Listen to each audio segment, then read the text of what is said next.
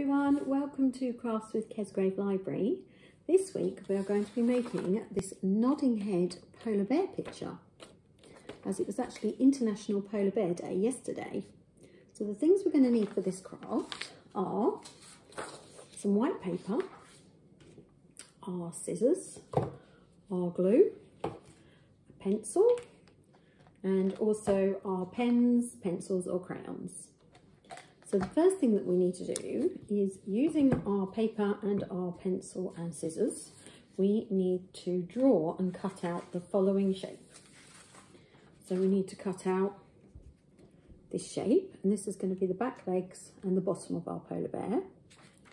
Then we need to cut out the same shape but smaller for the front legs and shoulders of our polar bear. Then we need to cut out our polar bear head, remembering his ears, and also we need 2 long rectangle strips of paper as well.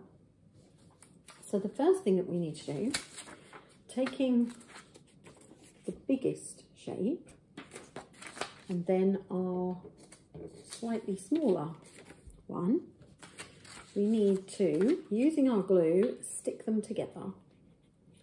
But we need to stick them not directly on top of each other.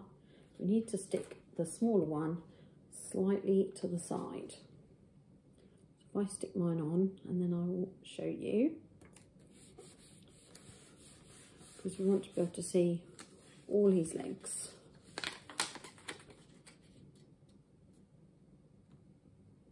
There we go, like that. So there we go. So this is my smaller one, which I've just stuck in the gap of the legs on the back, like that. And the next thing we need to do is put a face on our polar bear. So using your pens, you can draw him some eyes and also some eyebrows, if you like, or some eyelashes. You need to draw him a nose. These can be any colour that you like. You need to draw him a mouth. And also I'm going to colour in the inners of his ears. So I'm going to do mine all black, because it's a nice contrast colour to the all white of the polar bear, and it just makes his features stand out a bit more. You can do them whatever colour you like. So once you have given your polar bear a nice face, there we go, like that, put that to the side and grab your 2 pieces of paper. Now we need to, using one, we need to put a bit of glue on the very end. Then holding it this way, we need to grab the other one and we need to lay that like that and stick them together. Now the next thing that we need to do is almost sort of plait them, really. So each time we need to fold it over. So that one goes over that one. And then this one folds next over that one. This one comes back.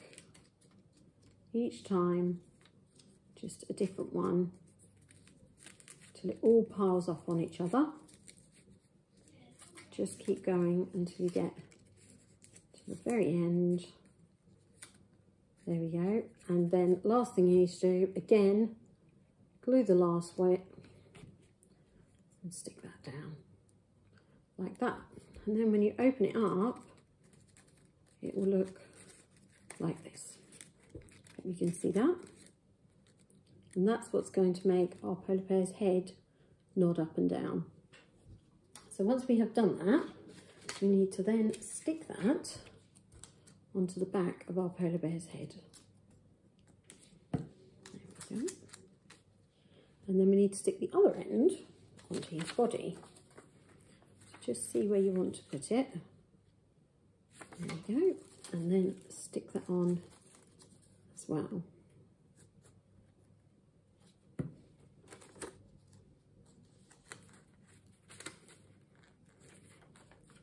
Oops, and stick that down.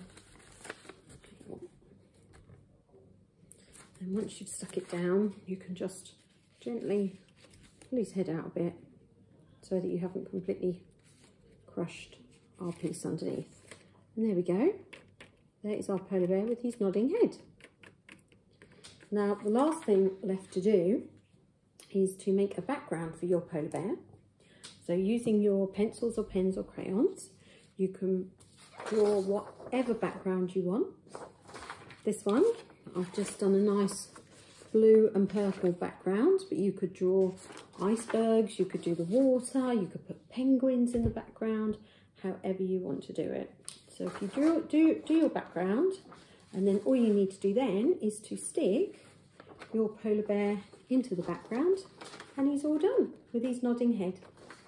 I hope you had fun making this craft. Thank you. Bye.